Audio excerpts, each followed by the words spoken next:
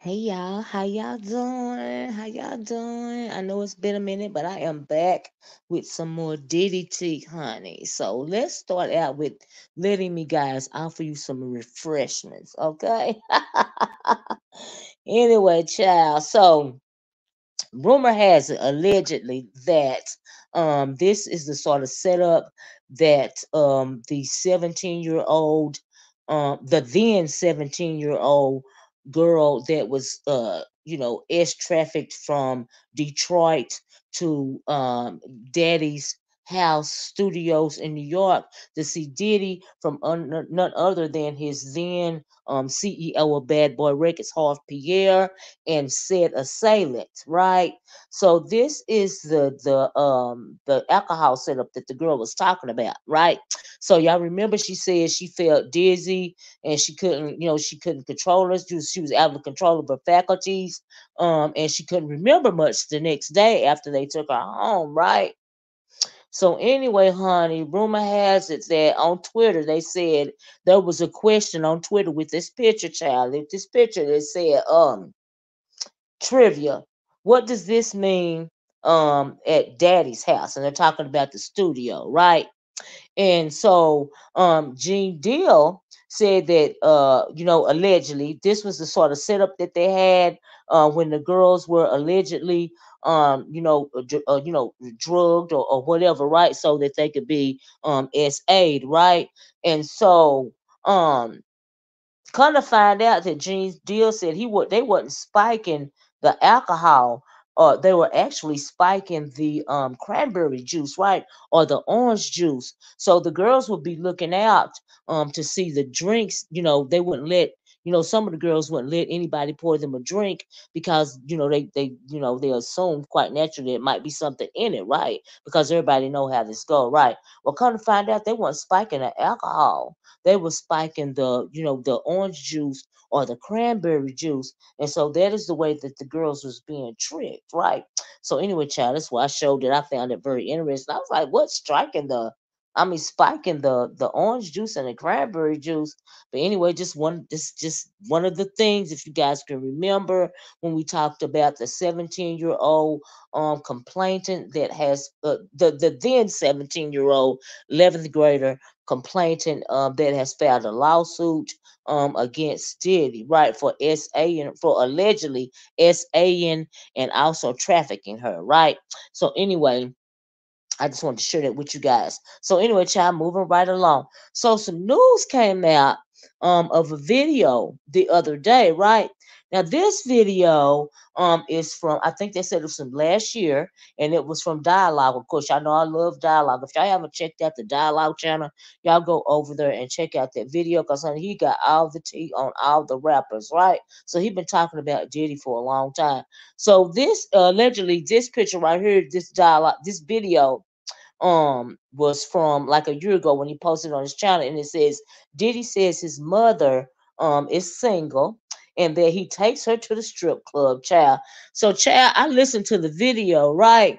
And I mean, it is very in my mind, and not only my mind, but some people are all above a buzz about the video, because the video is kind of untoward when it comes to talking about somebody's mama. In my mind, the first thing they started talking about was this picture, child, where he's kissing her on the lips in the video. And then he goes on in the video and he's talking about how he take his mama to the strip club, and he said his mama is single and ready, right? And then she said, honey, she can put her, I didn't even know what this meant, right?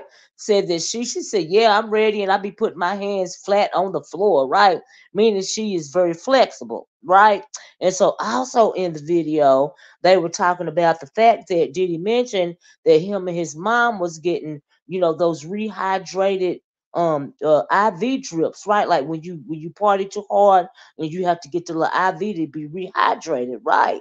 And that is the same thing. Those are the same drips that Cassie was mentioning in her lawsuit, right? When they would have them FOs, for the whole weekend, and they would end up having to get the IVs to rehydrate themselves because they've been too drunk and too high.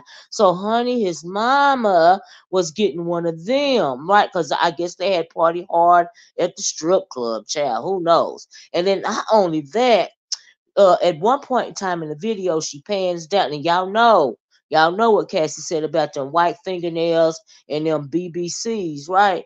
So, honey, he panned down, and the mama was like, why you doing the camera like that? This is on the video, right?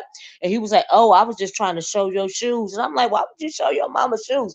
But honey, he panned down, and I think that he was showing the fingernails, right? Now, when it comes to this little part right here in the psychology of Diddy, it says a lot, right? And the reason why it says a lot to me, because there is also a rumor going around that allegedly his mom Janice is not his bio mom. They say allegedly they're saying that Diddy's bio mom passed away years ago, and this lady right here named Janice is actually the lady that took care of him after his mom passed. Right now, they seem real comfortable with one another, and they also said allegedly that his mom was a sex worker, right? So I'm thinking, was Janice a sex worker? You know what I mean? So, child, that's just another, you know, rumor has it, right? Allegedly, I'm gonna say allegedly, but it would explain some things, right? Now, this is what this picture right here was even more creepy to me than the one of him, kissing the mom or the caretaker, kissing Janice, right, on the video. This Why is he looking at the camera right like this when he's kissing Janice on the cheek? I'm like, what you mean by that? You know what I mean? That couple with the white fingernails. And I'm thinking, has Janice always worn white fingernails? And if his mama was a sex worker, like, and what if Janice was allegedly a sex worker as well, just like the mom? And what if Diddy seen a lot, in his childhood, because like I've heard of people, what was that movie? It used to be a show on HBO called Boardwalk, right? And so in one season of the Boardwalk, one of the mob bosses was going with a woman that worked in the cat house, like a brothel, right? And she would have her daughter in the brothel with her, right? And so what if that was the kind of situation with Diddy, right? And that's very traumatizing to a child, you know what I mean? So if Janice is not really his mom, but the caretaker, and even if Janice is his mom, like I said, rumor has it, people have speculated that this lady right here, Janice, and his bio mom is the woman that took care of him after allegedly his mom passed away, and she was an S worker, right? So what if they were all in this, in this type of scenario, and it caused him to be hypersexual? You know what I mean? And who knows what could have allegedly happened to him? Now I'm not saying this is just my theory when it comes to this situation with him and his alleged mom, his alleged caretaker, and what and how he could have grown up, right? Maybe that is what caused one thing that is very traumatizing that happened to him in his childhood that made him be hypersexual, and do all these creepy weird things that he does. But anyway, when it comes to the white fingernails, child, what if he done always seen Janice with white fingernails, right? And maybe that's the reason why he likes white fingernails on his women, especially when it's time to FO, right? So anyway, child, that's just my theory. That's just my theory. But it's very interesting. I just really didn't understand this picture right here. Like, why are you looking like it? I'm like, oh, you look like a whole weirdo. Anyway, child, moving right along. Also, according to, I'm trying to give y'all this tea, child. I'm trying to give y'all this tea.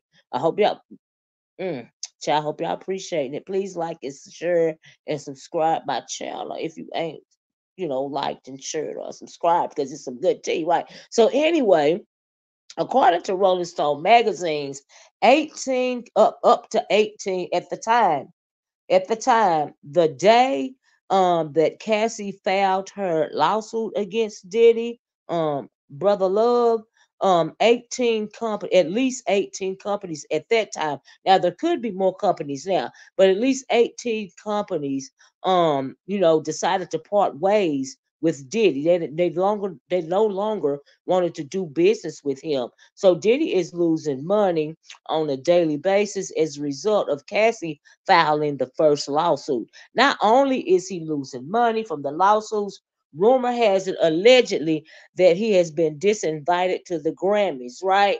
And I find it very interesting that his friend here, CD, I'm gonna call him CD, right? He sits on the board of the Grammys. So I'm thinking, oh, after all this time and all that stuff, Diddy has allegedly done throughout, a couple of decades. After all of that, why now is CD being shady towards Diddy? Because if CD does in fact sit on the board, why, and he was still cool with Diddy, why would he allow the Grammys to disinvite him? Not only they say not only is he's has Diddy been disinvited allegedly, also his children have been disinvited. And as a matter of fact, Diddy had been set to perform at the Grammys with his son. And if that still, and he had also been, and he has also been nominated. So there will be, the performance will be scrubbed. The nomination still would stand, but he wouldn't be able to accept the nomination because he's been disinvited, child. Okay, and I'm like, oh my goodness, right? So anyway, child, moving right along. I got some more tea. So I don't know if y'all remember a couple of videos back or not, and people, I'm sure y'all heard this, but people are speculating that when it comes to Diddy and Kim Porter, we know that he had met his first baby mama, Misa, Kim Porter, right here, and and Cassie all in the same year, right? All in the early '90s, right? Well, when it comes to Kim Porter, people have always speculated allegedly, and Gene Deal or either Mark Curry, Diddy's ex security guards, they said that they believe that allegedly Diddy had bugged not only Kim's phone but also her house, right? Well, come to find out, y'all, they done went and found out because the internet is king when it comes to investigations, right? Come to find out that allegedly, Diddy's latest baby mama, Dana Tran, he just had a baby by her not too long ago. I believe it was a little girl, right? So she is a cybersecurity specialist, and she is the one that allegedly bugged Kim Porter's house. And allegedly he met her when he went to the security firm to hire somebody to tap and bug Kim Porter's house and phone. So now she has a baby by him. She is the latest baby mama, y'all. But he met her when he hired her to bug Kim Porter's home. I'm like, oh my God. So really, if she was hired to bug the home, what all did she hear? What all does she know? Like, is she participating in the FOs? She got a whole baby bomb. She's the latest baby mama. Honey, the rabbit hole just keeps getting deeper and deeper and deeper, right?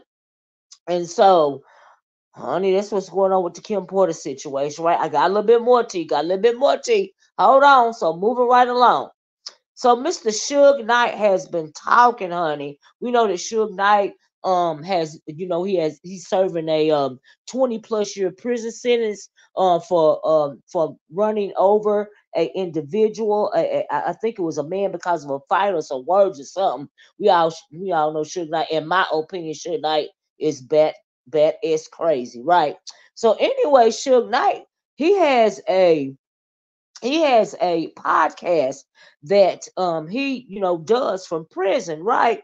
So Suge, knowing all of this stuff that's going on with Diddy now, Suge and Diddy have had a back and forth. They had a back and forth since before Tupac passed away, right? And they said it was tied to the East Coast, West Coast, gang wars that were going on back then, and they say that it's why Tupac was assassinated because of that gang war as well as Biggie. I don't believe it. In my opinion, it was because of Diddy off both of them. But anyway, this is my opinion, and let me say it, right. So Suge Knight decides because Diddy is going through it right now, he would be real petty, right? So what Suge went and done from prison is he done posted this picture on the internet, right? So this picture is a picture of the legs of the female right here. I believe is Misa Hilton. Misa Hilton is Diddy's first baby mama, right? And this little boy right here, this is Diddy's son, Justin. So rumor has it allegedly that P. Diddy didn't want to pay child support for Justin. So because he didn't want to pay child support for Justin, Misa moved out to California to try to find work. Well, rumor has it that allegedly her and Suge Knight hooked up, right? And so he was taking care of Misa and Justin for a while when she was in California because I think that he knew that that was going to piss Diddy off. I really don't know if he cared about Misa at all, but Misa was like, I gotta do what I gotta do, right? So, honey, he was taking care of Justin for a while because Diddy didn't want to pay child support. Because, oh, and Gene Deal says the reason why Diddy didn't want to pay child support is because he didn't believe that Justin Combs, this is a picture of Misa and Justin, right? Now, on the side note, Diddy started allegedly, rumor has it that allegedly Diddy started dating Misa Hilton when she was in high school. I believe they said she was like 15 or 16 years old when he met and started dating Misa Hilton, allegedly, right? And so Justin here, he's now an adult, of course we know. But Diddy didn't want to claim him as his son. And Gene Deal, one of Diddy's ex-bodyguards, said that the reason why he didn't claim Justin, number one, is he didn't look like him. And I'm thinking he could have took out his mama side of the family because he looked just like his mama. Like, what you mean, right? So anyway, but they say the real reason why is allegedly that rumors were going around that Justin is actually the child of one of the bodyguards assigned to her by Diddy. Now, this is what Gene Deal said, and so y'all know this is all allegedly. But allegedly, that's the reason why Diddy wasn't wanting to take care of Justin because people were going around saying that it was the bodyguard's baby child, right? And so, but like I said, Suge Knight, he wanted to be real petty. So when he found out she was in LA, she was looking for work, she got to take care of her baby. He was like, he hooked up with her, and he was, he was daddy. He was stepdaddy for a while. Okay. And so, child, it's just so much going on. But child, let me get out of here. That's all I got right now. But this story keeps getting deeper and deeper. We all know this. It's starting to sound like an episode of the R. Kelly Chronicles, okay, in the closet. Y'all remember that? Ooh, child. That's what it's starting to sound like. It did after a while, did it just gonna be looking like R. Kelly interviewing with Gayle King? I'm fighting for my life, allegedly. Okay, and also the last little piece of tea that I got before I get out of here, right? Is some people have said that they have gotten word that allegedly there is going to be a male filing a SA lawsuit against Diddy in California, along with the four lawsuits that are going on right now, as well as the ones that we probably don't know about yet, because I think that Wigdor is playing chess, not checkers, with Diddy, and he trying to break him down a little bit at a time. But anyway, they saying that Diddy allegedly SA'd a young man that was attending Howard University back in the day. And at that time, the young man, I think they said he was 19 years old, I believe. And they're saying allegedly that he plans to, or he has already filed a lawsuit against Diddy when it comes to the Adult Survivors Act, which is still very active in California until 2026.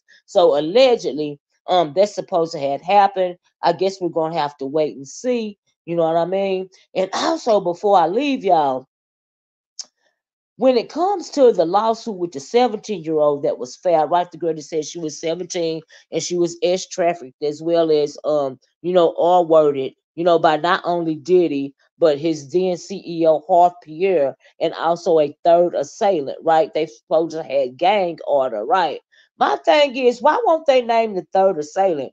Who is the third assailant? That's what I want to know. Who the third assailant is, and why won't they, like tell his name? Like I'm confused. Like why is his name not on the paperwork? Why is his name on the paperwork the third of Satan? Like is he some high powered guy or something like that? People have been speculating that he is a myriad of people, right? So, but eventually, if Diddy chooses to take this to trial, the 17-year-old, the 17-year, the then 17-year-old girl her complaint because she 30 something now, right? But if he chooses to take this to child trial, cause he has not, as far as I know, unless he settled before I came online, he has yet to settle with the then 17-year-old girl. And you know she has pictures of the Daddy House studio where she was, flown to, when the situation occurred and whatnot. She has those photos, and I'm sure she has to have other evidence, or else I don't think that Wigdor would have taken her case if she didn't have rock solid proof. You know what I mean? And that says a lot, in my opinion. So we are going to have to wait and see, honey, because I mean, if that mail comes out, it's not only it's gonna go from Me Too to Me Too and He Too at the same dang on time, right? And I'm thinking he ain't R. Kelly 2.0, honey. He acting like you R. Kelly 3.0, all in the studio doing all this stuff. Y'all remember R. Kelly, Surviving R. Kelly, honey, when all that stuff was going on at the studio in Chicago, all this and all that whatnot. Y'all remember, the situation with Aaliyah. Ooh, child, it's just too much. But anyway, I gotta go. That's all the tea I got right now. Y'all make sure y'all like, share, and subscribe to my channel. Like the video, share the video if you don't mind. And if you choose to subscribe to my channel, please don't forget to hit that notification bell so that you will be notified, honey, when I decide to make a little video dropping some more tea. And so anyway, y'all have a nice day. Thanks for joining me. Bye bye. Peace.